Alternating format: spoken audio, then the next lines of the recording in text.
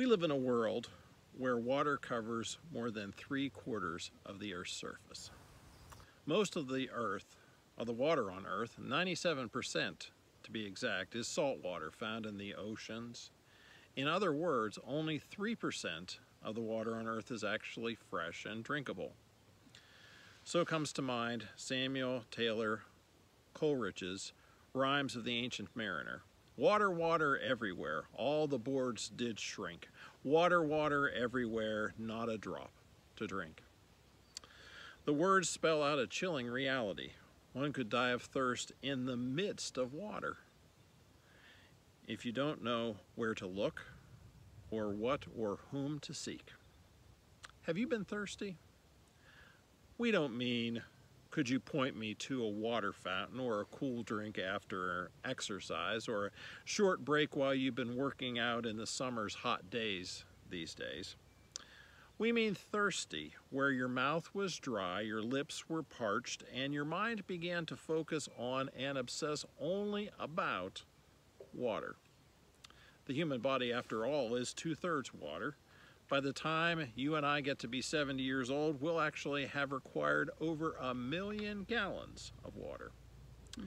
If you lose 2% of your body's water supply, your energy actually goes down 20%. A 10% decrease in water, and you, believe it or not, will be unable to walk.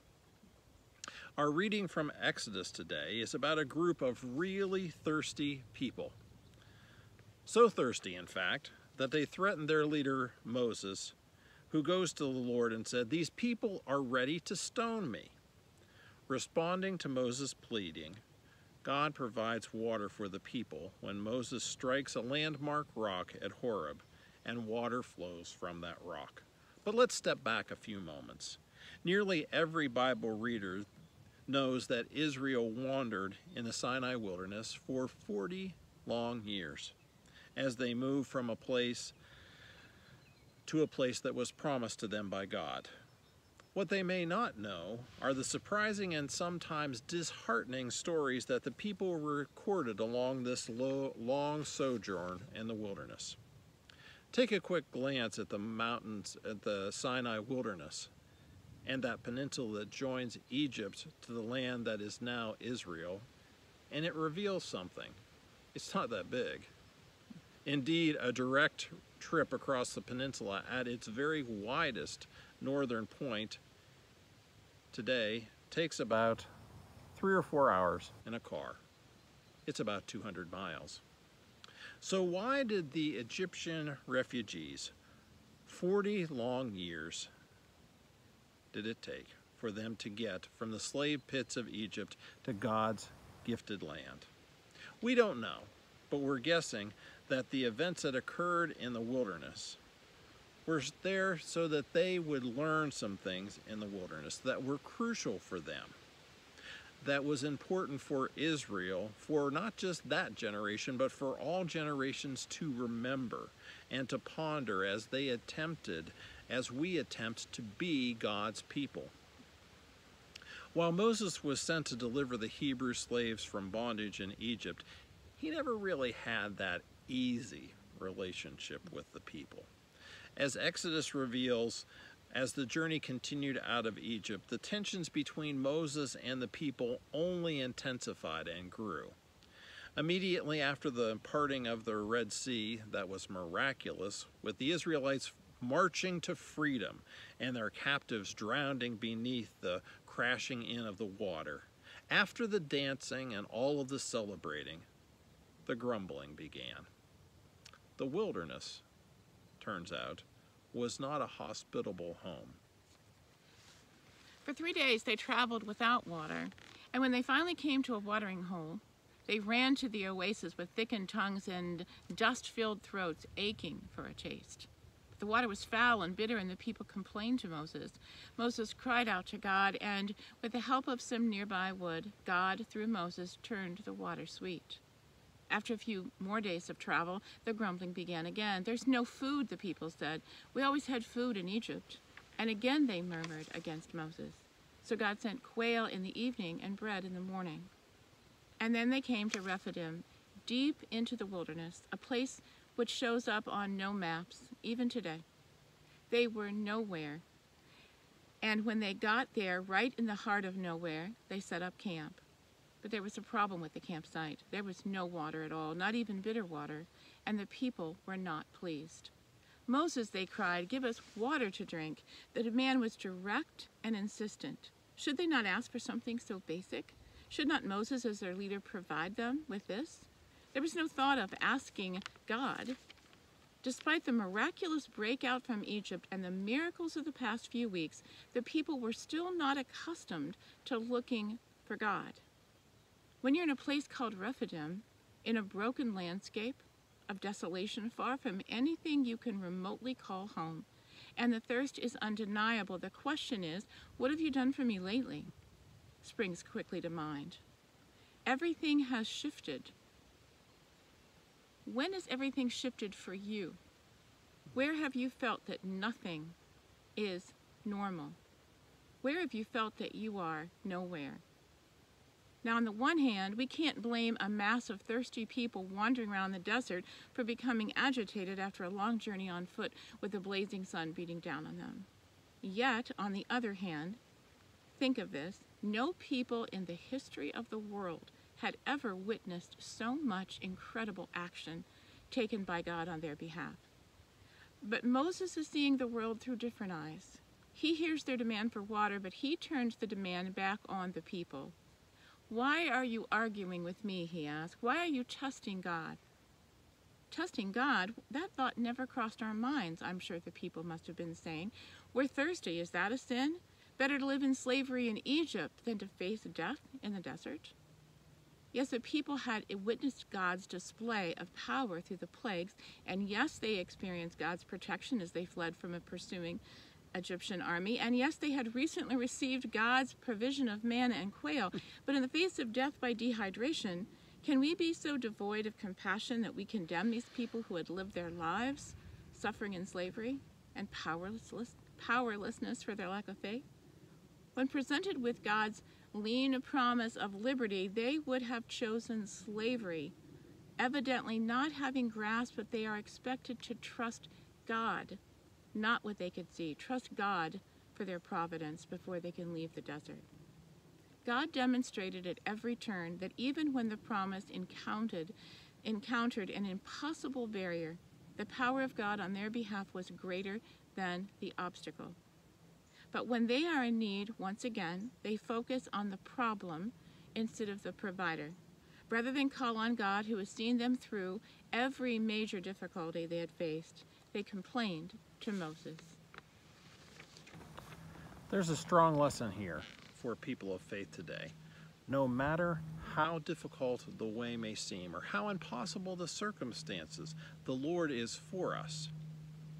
When we choose faith instead of fear and trust in God above, the crises around us start to fall away and we become more aware of who the Lord is. Consider this example, because there's no situation that we can get into that God cannot get us out of. Some years ago, a man was learning to fly. The instructor told the student to put the plane into a steep dive, an extended dive. The student was totally unprepared for what was about to happen. After a brief time, the engine predictably stalled, and the plane began to plunge out of control. It soon became evident that the instructor wasn't going to help the student at all. After a few seconds, what I'm sure, we're sure, must have seemed like eternity, the student's mind began to function again, and quickly the student corrected the situation. Thereafter, the student turned to the instructor and began to vent their fearful frustration. The instructor calmly said to the student, "There is no position you can get this plane into that I cannot get you out of. If you want to learn to fly, go up there again and do it again." At that moment, God seemed to be saying to that student, "Remember this, as you serve me, there is no situation that you can get yourself into. that I cannot get you out of. If you trust me, you will be all right. That lesson proves to be true over and over again in our lives together. Where does your trust and your resilience and your reliance reside? There's a spiritual parallel to the universal thirst for fresh water and the notion of being surrounded by seawater that cannot heal the dry throat or the parched lips of the thirsty person. The water we need for our spiritual thirst is available if we turn our hearts to faith in God more than we turn our anxious hearts to the troubles that lie before us. Faith is stronger than fear, and trust in God is more powerful than the barriers we may face. Now, Moses didn't go out and look for water himself. Moses turned to God once more, and there was a hint of fear in his voice. But still, he did not ask for water. He asked for guidance. What shall I do with these people, he asked. They are about ready to stone me to death. And then for the first time in this story of Rephidim, God makes an appearance. There's no trace of anger in God's voice. There's no chastising or despair. There are only simply orders to be followed and reminders of past deliverance. Go, Moses, God says. Go on ahead of the people with some of the elders. And that staff that you struck the Nile with, do you remember that? Take it with you. And I will be there waiting for you on a rock at a place called Horeb. You remember Horeb, don't you, Moses? Where I spoke to you, a shepherd through a burning bush. I'll be there. The people may doubt my presence here, but I'll be there.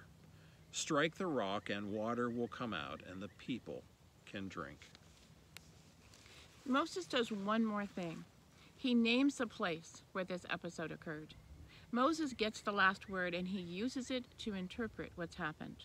He calls the place Massah, which means testing, and Meribah, which means quarreling, because for Moses, none of this was about being thirsty and having no water. It was a story about the people of God questioning God's very presence among them. Though they never used the words, Moses says the people were asking the question, is God here or not? That's a good question to ask in the desert of our lives. In the midst of harshness and emptiness, is God really present at all?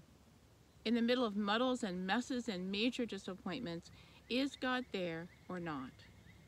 So in a relationship with God's people that was often frustrating, trying, and even threatening, Moses tried to give the people a sense that they lived in more than just a material world, more than they could see. It wasn't that they were wrong to be thirsty or hungry, for us to be scared or frustrated. God dealt directly with their physical needs and does with ours. But what they failed to see was a God-filled world wrought with wonder and wild holiness. They saw only emptiness, and Moses saw a God who comes to us in the middle of our troubled moments, a God who comes to provide not only water, but living water. And how about our reliance? A man was apprehensive about his first airplane ride. His friends, eager to ask how it went, asked if he enjoyed the flight. Well, commented the man, it wasn't as bad as I thought it might be, but I'll tell you this, I never did put all my weight down. It's funny, as people of faith, we know that God loves us. Jesus died to prove that. We know that God holds our lives precious, and yet God is to be trusted, even in the most difficult circumstances. The stories in Exodus show us that that's so, and they confirm what Israel had experienced in the Exodus and in the Red Sea. Second, all of these stories show that God is faithful, and the promises of God are to be accepted at face value. God delivers. This is not to prejudge how God's promises will be fulfilled, but our experience assures us that they will be. The faithful God is to be trusted. We may look to them for reassurance on this. We can also look to our own experiences as we consider where and how God has met us, shared our joys and sorrows, help us through difficult times.